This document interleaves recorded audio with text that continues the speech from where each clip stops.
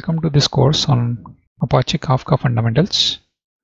Right audience for this would be those who want to get familiar with Kafka, its features and high-level architecture. Let's go over the content of this course. We'll start with an introduction to Kafka. This will be followed by a brief history about Kafka, how it originated, and what were the use cases they were trying to solve at that point. This will be followed by different use cases which Kafka can solve. We'll introduce various Kafka APIs such as producer, consumer, and stream processing API. This will be followed by components of Kafka such as topic, partitions, brokers, etc. We'll talk about installation. Finally, we'll do a recap. Apache Kafka is a distributed streaming platform. It has messaging capability, storing capability, and processing capability. When we say messaging capability, it means it can publish and subscribe to stream of records. When we talk about storing capability, it means it can store streams of records in a fault-tolerant, durable way. When we say processing capability, it means it can process stream of records in a real-time fashion. It provides a high throughput of millions of messages per second. It can deliver really low latency to the order of 10 milliseconds. It has a built-in fault tolerance mechanism. Fault tolerance is the ability of any system to remain unaffected in the event of node failure. Kafka can be configured to replicate partitions. In case of failures, the copies will be used to recover.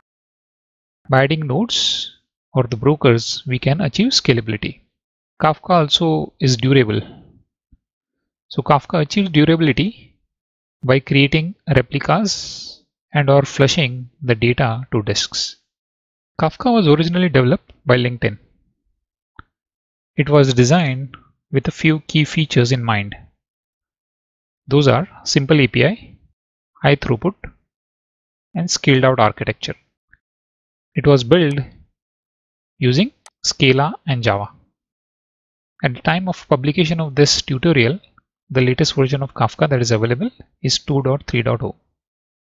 So presently there are 12,000 plus firms who are already using Kafka. Firms like Walmart, Burr, Netflix, Spotify, Coursera, DigitalOcean. These are some of the few firms who have already started using Kafka. Let's look at various use cases where Kafka can be used. Kafka can be used for messaging. Kafka can serve as a message broker. Message brokers are used to decouple producers from consumers. Message broker can act as a buffer to absorb spikes in message volumes. Kafka can be used for website activity tracking. The user activity on a website is published to topics which are generally separated by activity type. The activity can be search, page views, or submit.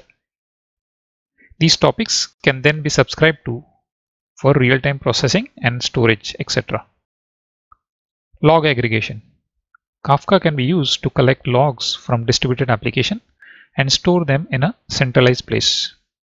The data will be more structured compared to Flume or Scribe. Kafka offers stronger durability and lower latency. Stream processing. Kafka finds good use in creating data processing pipeline.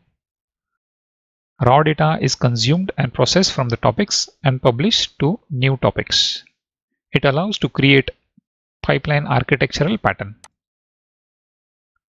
Event sourcing. It's a design pattern where state changes are logged as time-ordered sequence of records. Kafka fits this pattern since it allows to store very large log data. Finally, metrics. Kafka can be used to collect metrics and monitor them for a distributed application. Let's look at different Kafka APIs. We have Kafka cluster. Producer are applications which are using the producer API of Kafka. So we have one or more apps. These apps are publishing to the cluster.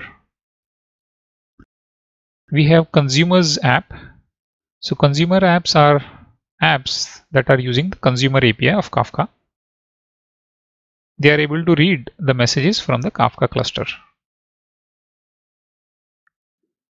So the apps using Stream Processor API will be able to read from certain topics and write to certain topics. We'll discuss more about topics later on. As you can see, the arrows are bidirectional here. So which means they are reading from certain topics and also writing to certain topics. Then we have connectors. Kafka provides connectors so that external application without using any of the APIs can be able to push data to the cluster as well as pull data from the clusters. And of course, there can be one or more connectors.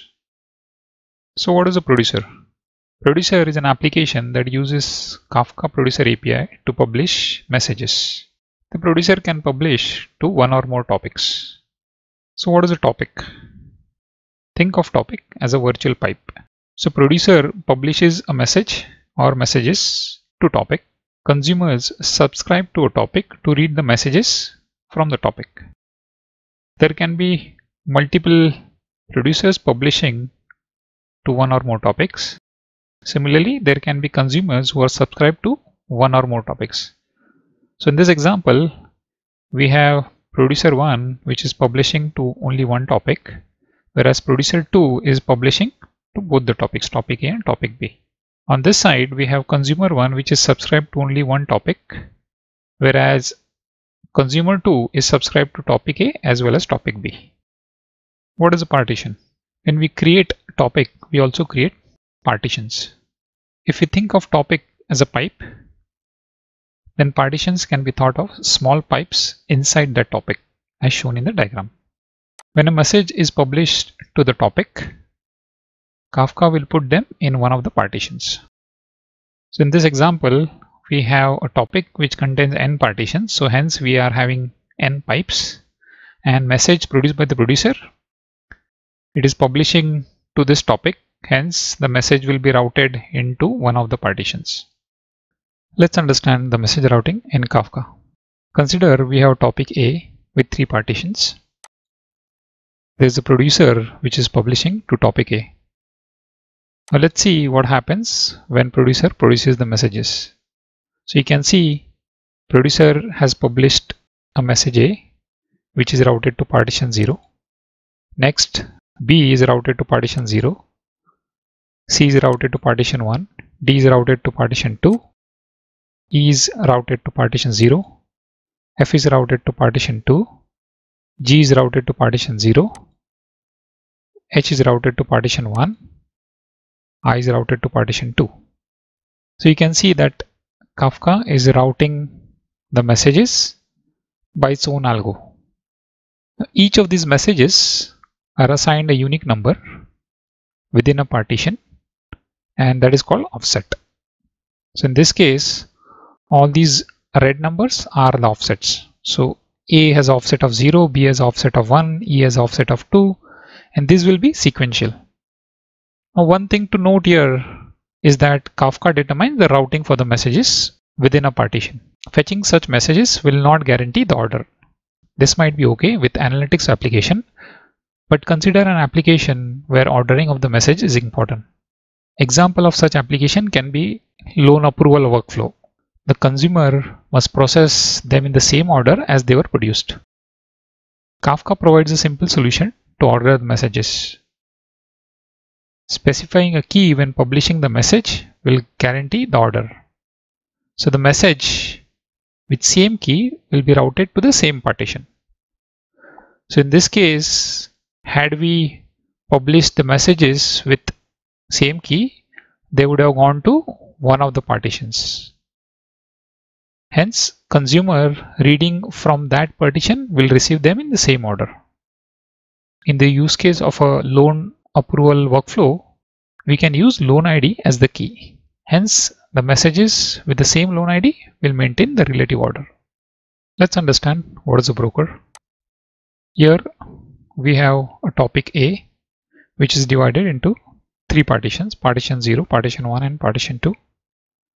Topic B has got 2 partitions, partition 0 and partition 1.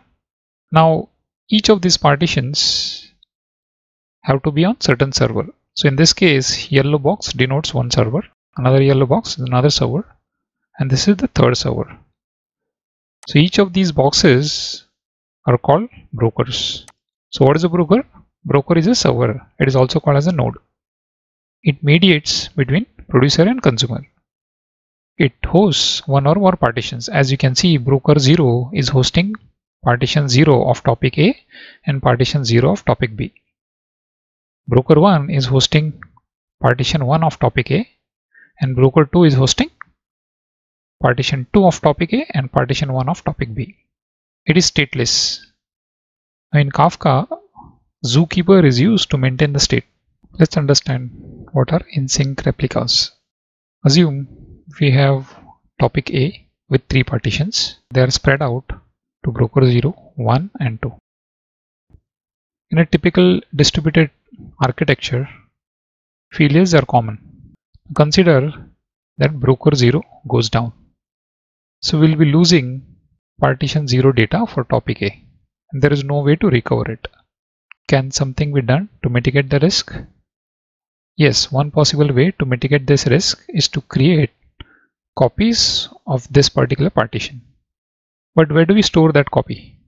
Storing on same broker is still risky, since if broker goes down, we will lose both the copies. Storing on a different broker will make perfect sense. We are creating copy of partition 0 on broker 1. Similarly, for partition 1, we are creating a copy on broker 2. And partition 2, which is on broker 2, we are creating a copy on broker 0. So that way, if any of the broker is down, the system will still be able to function as usual. The partitions which are marked L are the leaders. The partitions which are marked F are the follows. So topic is replicated to avoid or recover from failures. Replication factor is specified when a topic is created. Leader is responsible for read and write from that partition. The other partition is called in-sync replica. Consider we have topic A, which is spread across 3 partitions, partition 0, partition 1 and partition 2, and topic B, which is spread across 2 partitions, partition 0 and partition 1. And you can see these partitions belong to broker 0, broker 1 and broker 2. Let's say we have consumer 1, and consumer 1 is subscribed to topic A and topic B. So they'll read data from topic A and they'll read data from topic B. Let's say consumer 2 is subscribed only to topic B.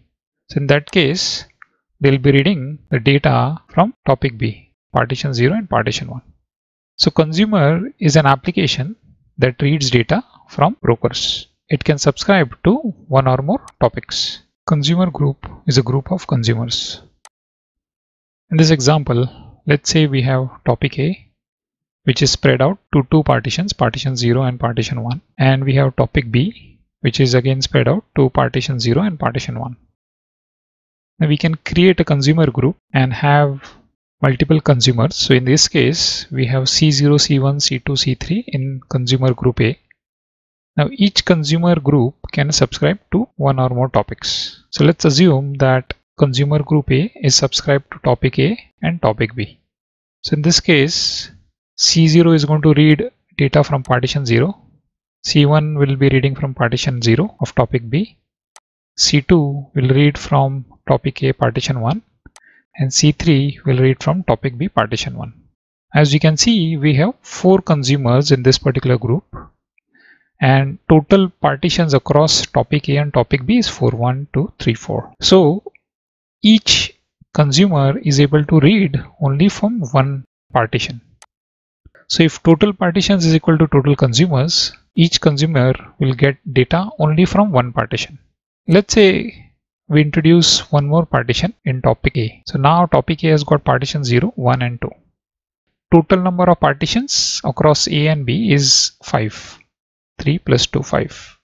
So in this case, if consumer group A is subscribed to topic A and topic B, who reads the data from topic A partition 2?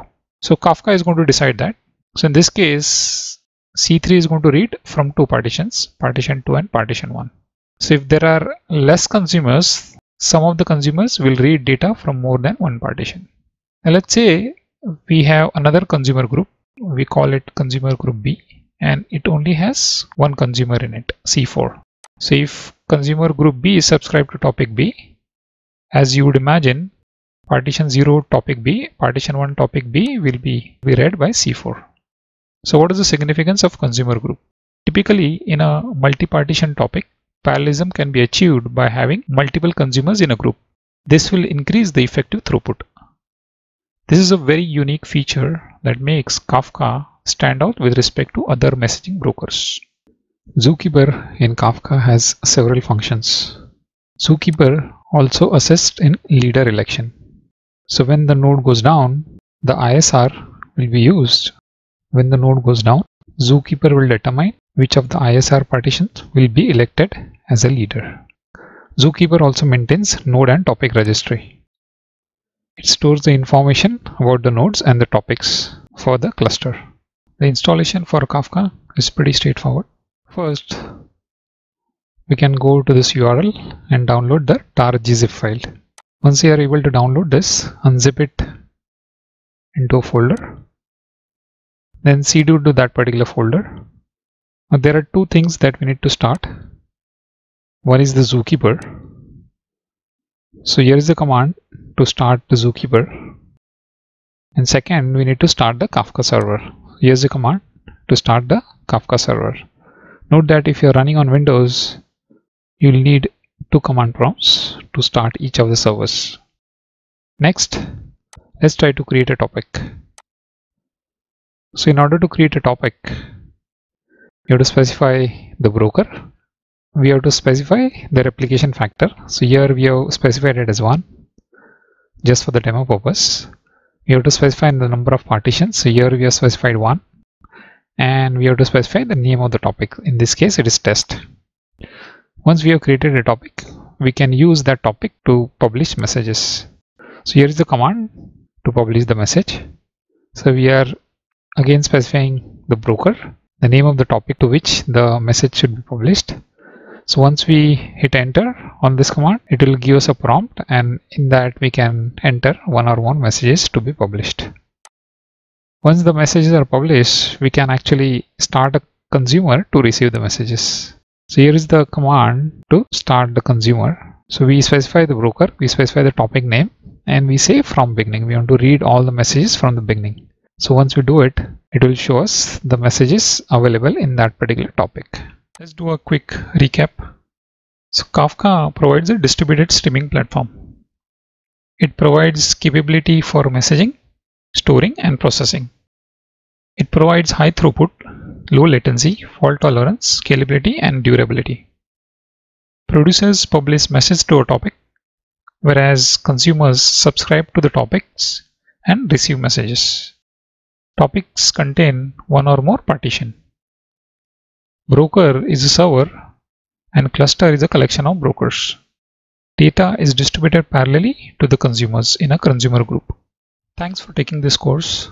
I hope this tutorial was helpful to you. If you have any questions or comments about this course, feel free to add comments. Please do subscribe to our channel so that you would get notified when new courses are available. Happy learning from Codex team.